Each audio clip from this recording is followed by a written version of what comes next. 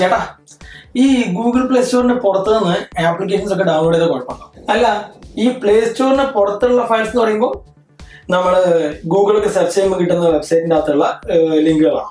അതുവഴി ഡൗൺലോഡ് ചെയ്യുന്ന .apk എന്ന് പറഞ്ഞ ഫയൽസ്. അതല്ലെങ്കിൽ നമുക്ക് ചിലപ്പോൾ യൂട്യൂബ് വീഡിയോ കാണുമ്പോൾ അതിന്റെ താഴെ ലിങ്ക് നമുക്ക് കിട്ടും, ഇതുപോലെ APK ഫയൽസ്. ഇതല്ലാതെ തന്നെ ചില ആൾക്കാരൊക്കെ നമുക്ക് വാട്സാപ്പിലൊക്കെ അയച്ചു തരാറുണ്ട്. നമ്മുടെ ഫ്രണ്ട്സൊക്കെ ഈ ആപ്ലിക്കേഷൻ നല്ലതാണെന്നൊക്കെ പറഞ്ഞിട്ട് APK ഫയൽസ് ഇൻസ്റ്റാൾ ചെയ്യാൻ പറയും. അങ്ങനെയുള്ള ആപ്ലിക്കേഷൻസ് ആണോ നിങ്ങൾ ഉദ്ദേശിച്ചത്? ഇതുപോലുള്ള സംശയങ്ങൾ നിങ്ങൾക്ക് ഉണ്ടാകാറില്ലേ? നമുക്ക് നോക്കാം അത്തരം ആപ്ലിക്കേഷൻസ് സേഫ് ആണോ അല്ലയോ.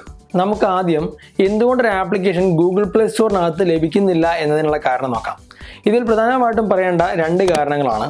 ഒന്ന്, ആ ആപ്ലിക്കേഷനുകൾ ഏതെല്ലാം തരത്തിലുള്ള പെർമിഷനുകൾ അത് ഉപയോഗിക്കുന്ന ആളുകളുടെ കയ്യിൽ നിന്നും വാങ്ങിച്ചെടുക്കുന്നു എന്നുള്ളതാണ്. രണ്ടാമത്തേത് കോപ്പിറൈറ്റ് കണ്ടന്റുകളാണ്. ഇവിടെ നമ്മൾ ഏറ്റവും ആദ്യത്തെ ആ ഒരു പെർമിഷനുകളെ കുറിച്ച് പറയുന്ന സമയത്ത് നിങ്ങൾ ഗൂഗിൾ പ്ലേ സ്റ്റോറിൽ നിന്നും ഒരു ടോർച്ച് ആക്ടിവേറ്റ് ചെയ്യുന്നതിനുള്ള ആപ്ലിക്കേഷൻ ഡൗൺലോഡ് ചെയ്യുകയാണെന്ന് കരുതുക. ഏറ്റവും സിമ്പിൾ ആയിട്ടുള്ള എക്സാമ്പിളാണ്. അപ്പോൾ നിങ്ങൾ ആ ആപ്ലിക്കേഷൻ ഇൻസ്റ്റാൾ ചെയ്യുന്ന സമയത്ത് നിങ്ങളോട് ചില പെർമിഷനുകൾ ചോദിക്കും. ആ ആപ്ലിക്കേഷൻ്റെ ഉദ്ദേശം എന്താണ്? നമ്മളുടെ ഫോണിനകത്തുള്ള ഫ്ലാഷ് ലൈറ്റ് അല്ലെങ്കിൽ ടോർച്ച് ഓൺ ചെയ്യണം. എന്നാൽ ആ ആപ്ലിക്കേഷൻ നിങ്ങളുടെ ഫോണിനകത്തുള്ള ക്യാമറയോ അല്ലെങ്കിൽ മെമ്മറി കാർഡോ ആക്സസ് ചെയ്യുന്നതിനുള്ള പെർമിഷൻ ചോദിക്കുകയാണെങ്കിലോ അതിൽ എന്തൊക്കെയോ ചില അപാകതകളില്ലേ? കാരണം ആ ആപ്ലിക്കേഷൻ യാതൊരു കാരണവശാലും ക്യാമറയോ അതല്ലെങ്കിൽ മെമ്മറി കാർഡോ ഒന്നും ഉപയോഗിക്കേണ്ടതായിട്ട് വരുന്നില്ല. കേവലം ടോർച്ച് മാത്രമായിരിക്കണം അത് ആക്സസ് ചെയ്യേണ്ടത്. ഇതുപോലെ തന്നെ ഏതൊരു ആപ്ലിക്കേഷനും അതിന് ആവശ്യമില്ലാത്ത തരത്തിലുള്ള ഏതെങ്കിലും പെർമിഷനുകൾ വാങ്ങിച്ചെടുക്കുകയാണെങ്കിൽ അത്തരം ആപ്ലിക്കേഷൻസ് ഗൂഗിൾ പ്ലേ സ്റ്റോറിനകത്ത് പബ്ലിഷ് ചെയ്യാൻ സാധിക്കില്ല.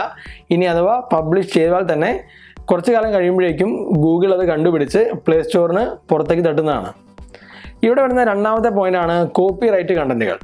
അതായത് നമ്മൾ പലപ്പോഴും live TV applications Google play സ്റ്റോറിന് പുറത്ത് നിന്ന് ഡൗൺലോഡ് ചെയ്യാറുണ്ട്. എന്തുകൊണ്ടാണ് ഇത്തരം ആപ്ലിക്കേഷൻസ് ഗൂഗിൾ പ്ലേ സ്റ്റോറിനകത്ത് ലഭിക്കാത്തത്? അതിനുള്ള കാരണം ഇത്തരത്തിലുള്ള ലൈവ് TVകൾ സംപ്രേഷണം ചെയ്യാനുള്ള പെർമിഷനുകൾ അല്ലെങ്കിൽ ലൈസൻസ് ആ ഒരു പ്രത്യേക ആപ്ലിക്കേഷന് ഇല്ല എന്നുള്ളതാണ്. ഇല്ലീഗലായിട്ടാണ് ഇത്തരം ആപ്ലിക്കേഷനുകളെല്ലാം പൊതുവെ വർക്ക് ചെയ്യുന്നത്. അതുപോലെ തന്നെ മൂവികളൊക്കെ ഡൗൺലോഡ് ചെയ്യാനുള്ള ആപ്ലിക്കേഷൻസ്, ഇത്തരം ആപ്ലിക്കേഷൻസും ഇതുപോലെ തന്നെ പെർമിഷൻ ഇല്ലാതെയാണ് വർക്ക് ചെയ്യുന്നത്. കാരണം നമുക്കറിയാം മൂവി എന്ന് പറയുമ്പോൾ, ഒരു സിനിമ എന്ന് പറയുമ്പോൾ അത് കോപ്പിറൈറ്റ് പ്രൊട്ടക്റ്റഡ് ആണ്. അതുകൊണ്ട് തന്നെ അത് ഡൗൺലോഡ് ചെയ്യാനുള്ള അധികാരം നമുക്ക് ആർക്കും ഇല്ല. സോ ഈ ആപ്ലിക്കേഷനുകളും ഇല്ലീഗലായിട്ടാണ് വർക്ക് ചെയ്യുന്നത്. ഇവിടെ നമ്മൾ ആദ്യം പറഞ്ഞിട്ടുള്ള പെർമിഷനുകളെ കുറിച്ച് ഒന്നുകൂടെ ഡീപ്പായിട്ട് നോക്കുന്ന സമയത്ത് നമുക്കറിയാം നമ്മൾ ഗൂഗിൾ പ്ലേ സ്റ്റോറിൽ നിന്നും ഡൗൺലോഡ് ചെയ്യുന്ന ആപ്ലിക്കേഷന് മുകളിൽ ഗൂഗിളിൻ്റെ ഒരു പരിരക്ഷയുണ്ട്. എന്നാൽ ഗൂഗിളിന് പുറത്ത് നിന്ന് ഡൗൺലോഡ് ചെയ്യുന്ന, ഗൂഗിൾ പ്ലേ സ്റ്റോറിന് പുറത്ത് നിന്ന് ഡൗൺലോഡ് ചെയ്യുന്ന ആപ്ലിക്കേഷൻസ് ആണെങ്കിലോ അതിന് മുകളിൽ ആർക്കൊരു കൺട്രോളില്ല. എന്തായാലും ഗൂഗിൾ പ്ലേ സ്റ്റോറിനകത്ത് നിന്ന് കൺട്രോൾ ചെയ്യുന്ന പോലെ പുറത്ത് നിന്ന് കൺട്രോൾ ചെയ്യാൻ സാധിക്കില്ല. സോ ഇത്തരം ആപ്ലിക്കേഷൻസ് നമ്മൾ ഇൻസ്റ്റാൾ ചെയ്യുന്ന സമയത്ത് അതിന് എന്തെല്ലാം പെർമിഷനുകൾ ആവശ്യമുണ്ടോ നമ്മൾ അതൊന്നും നോക്കാതെ ഓക്കെ കൊടുത്ത് ഇൻസ്റ്റാൾ ചെയ്യുകയാണ് പതിവ്. അപ്പോൾ ഞാൻ നേരത്തെ പറഞ്ഞ പോലെ ഒരു ടോർച്ചിൻ്റെ ആപ്ലിക്കേഷനാണ്, അത് നിങ്ങളുടെ മെമ്മറി കാർഡ് ആക്സസ് ചെയ്യുന്നു അല്ലെങ്കിൽ നിങ്ങളുടെ ലൊക്കേഷൻ, നിങ്ങളുടെ ഫോൺ നമ്പറൊക്കെ ആക്സസ് ചെയ്യുന്നുണ്ടെങ്കിൽ അത് എന്തിനായിരിക്കാം?